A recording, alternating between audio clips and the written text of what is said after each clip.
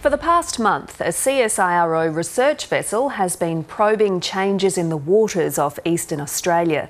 The RV investigator has docked in Brisbane after travelling from Hobart, and tonight we can tell you what they've learnt. It's been described as the scientific Swiss Army knife of ships, capable of conducting biological, oceanographic, geological and atmospheric research for 300 days a year. The 94-metre research vessel has just finished a 27-day voyage from Hobart to Brisbane.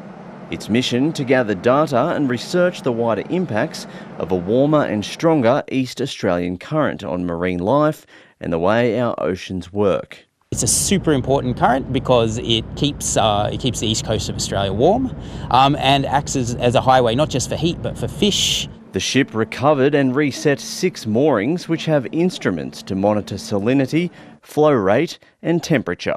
Scientists say it's getting warmer and is causing significant changes to biodiversity in southern waters, which are heating 3 to 4 times the global average.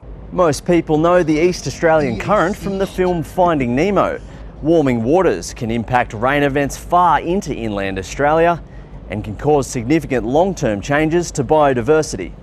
My colleague said that he thought he'd be a grandfather before he saw these changes, but they're happening right in front of our eyes. It's bringing tropical species that are generally plant eaters further south, and these species are eating down those precious marine environments and changing them. Jellyfish populations and habitats, including slow-moving oceanic whirlpools, were also researched. We've always been focusing on what the jellyfish eat, and there's been very little research done on what's actually eating the jellyfish. And what we're discovering is that the jellyfish are a really important food source for a lot of other animals. And we always think of nursery grounds as being in seagrass beds and in mangroves, which they are.